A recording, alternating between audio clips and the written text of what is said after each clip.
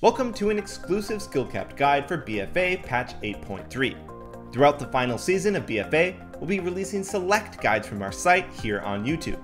If you're interested in seeing more new content like this every week, alongside our exclusive matchup review series in which we cover in detail exactly how to win the hardest and most popular matchups, head over to skillcap.com.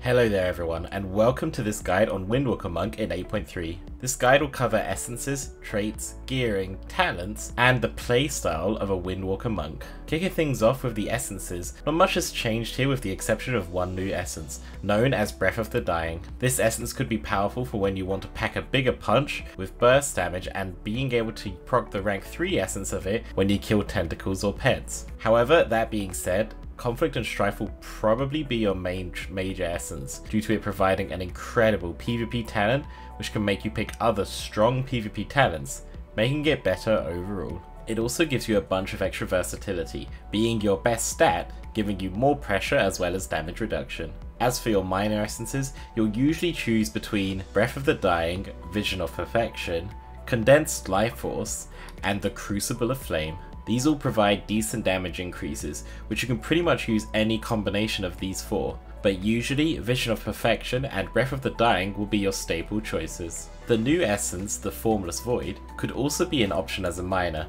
but it will depend on the major essences of your partners. If they have major essences such as the Breath of the Dying, Vitality Conduit, or Crucible of Flame, then they can proc this major with you a lot, giving you extra main stat as well as haste. When it comes to Azerite traits, you'll mainly want to gun for the best major traits, which is having 3 Open Palm Strikes, 1 Fury of Zwen, 1 Dance of Chi-Ji, and 1 Glory of the Dawn. These all provide big damage increases, with Open Palm Strike being the best overall, as it does an incredible amount of damage in both single and multi-target situations. It's even stronger in PvP due to playing with Turbo Fists, which allows you to get even more pressure when cleaving with your Fists of Fury. As for the minor traits, the only one that is of significant value is Exit Strategy. This gives you a reduced cooldown on your roll most of the time, allowing you to have more mobility with your rolls throughout the game. Apart from that, you can use the other healing traits in this tier, but they aren't of too much value and are less mandatory compared to the major traits mentioned earlier. Gearing your character remains an important part of PvP, so gearing your character to the best you can will help your arena performance. Your stat priority remains the same, going for versatility, then mastery, leaving haste and crit last. You basically want to stack as much versatility and mastery as possible, sticking to this priority. Trinkets are also a big factor of arena games, as they can provide great offense or defense depending on which ones you use. Ideally, you'll have access to the following PvP trinkets, as they can all be beneficial for different uses, changing which ones you use depending on certain matchups. The emblem is usually a favourite for Windwalkers, as it can be used as a lifesaver, increasing your HP, which can also increase your reverse harm healing on yourself, thus making it easier to live against teams you struggle to live against. You can also use it offensively, increasing your reverse harm damage, as well as your touch of death damage, allowing you to slay your targets if you don't need it defensively. It increases touch of death damage by a ton, making it easier to force defensive cooldowns with your touch of death. Outside of the PvP trinkets, there are 2 very powerful PvE trinkets that you should aim to get, as you'll probably at least use one of them always, if not both. These are the Writhing Segment of Drestagath and the Remote Guidance Device. The Writhing Segment is currently the best trinket, as it provides an absurd amount of burst on a low cooldown that's also not affected by the global cooldown, meaning you can use it with other abilities at the same time. The Remote Guidance Device is also powerful, but a bit less due to it being a 2-minute cooldown as well as not being instant burst. However, it remains a very solid trinket and should be taken if you want even more burst damage. Corruption gear will also be a vital part to gearing your Windwalker. The best corruption gear to have as a Windwalker will mainly be Infinite Stars, Gushing Wounds, Twisted Appendage, Lash of the Void, Versatile, and Surging Vitality. Infinite Stars will be the main one you want to get, as it can deal a high amount of damage based on item level, which can only be dispelled away. Gushing Wounds provides a big amount of extra damage, which is based on item level too, However, it costs a very low amount of corruption, being easy to maintain throughout your gear. Twisted Appendage is also a nice extra boost that can deal a bunch of extra pressure at a high corruption cost. However, due to the Breath of the Dying Mage Essence, this corruption could easily backfire as they can kill the tentacles with the Reaping Flames and then crush you with it, so be careful when using this corruption. Lash of the Void can also deal an incredible amount of damage with low corruption, similar to Gushing Wounds. However, it's not a random drop from gear, as it comes from Raden from the new raid, making it a bit more reliable to farm for.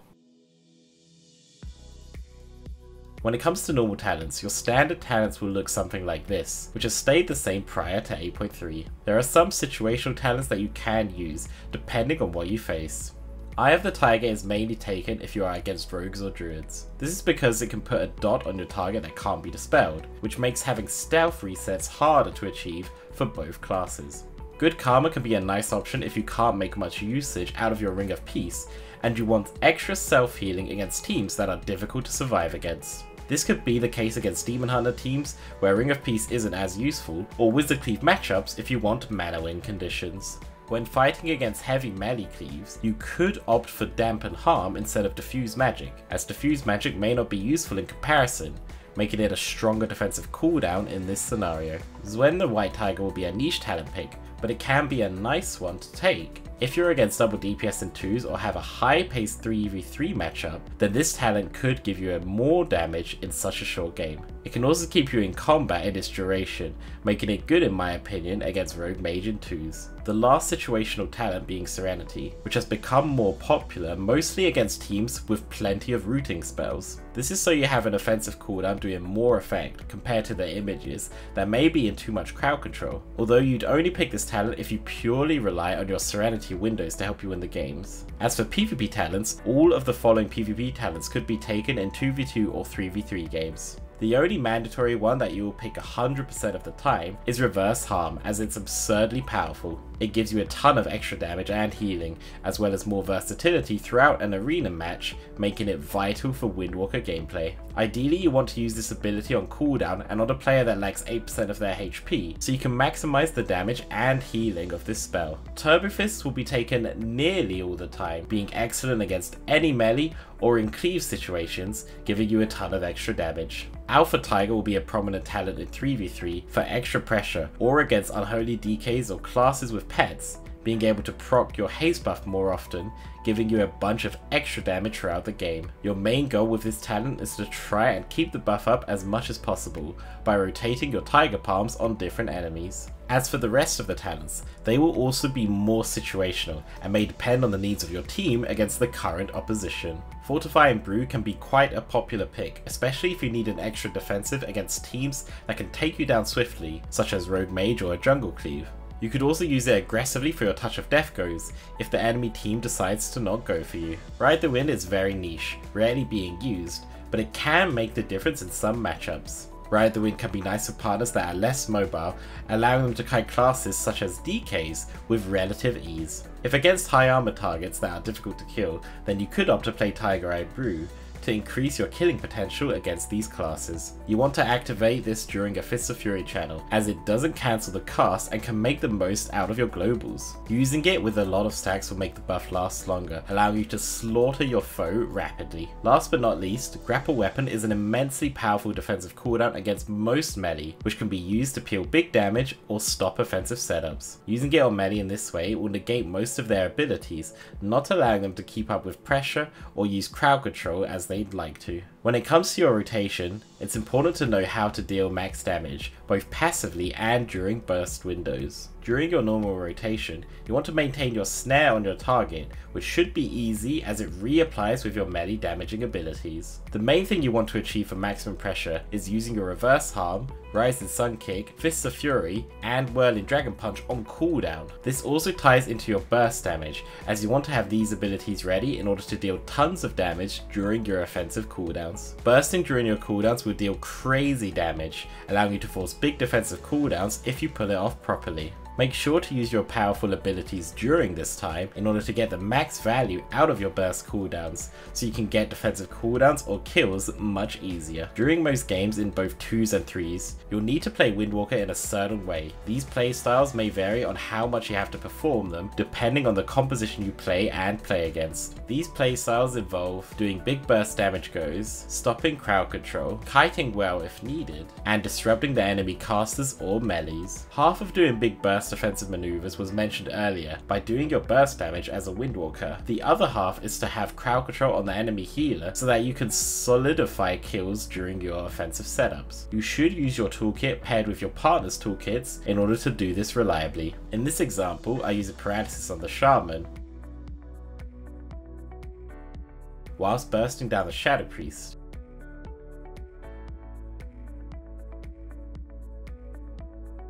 I follow this up by teleporting on the shaman, landing my interrupt on him. I chain this with a double leg sweep on the shaman and the shadow priest, which forces their trinkets, but since he's very low on HP and my lock lands a counterspell on the shaman, we were able to land a kill. When it comes to stopping crowd control, this will depend on the composition you play and play against, as some teams need to be stopped more than others. Either way, it's important to do this whenever it's needed. You can stop normal crowd control on yourself, but it's important against heavy crowd control teams to stop crowd control chains on your healer. Otherwise, this can easily lose you the games, especially against compositions such as Rogue Mage or MLD. Use any tools you have to stop crowd control chains so that you can break your healer from crowd control, allowing them to keep your team alive. Here, for example, during a blind on my priest, I know the rogue or the mage will usually want to follow up with a sap or a sheep.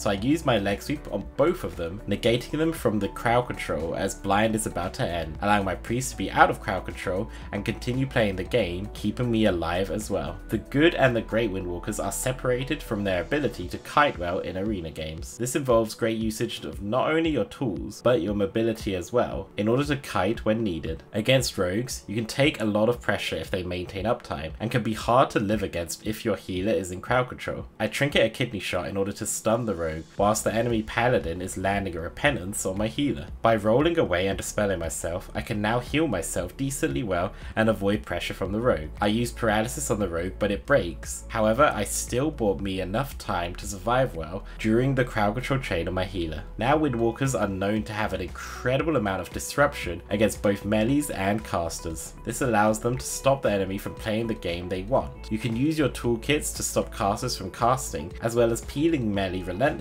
denying them uptime. Against this warlock, he uses his wall whilst he's low on HP.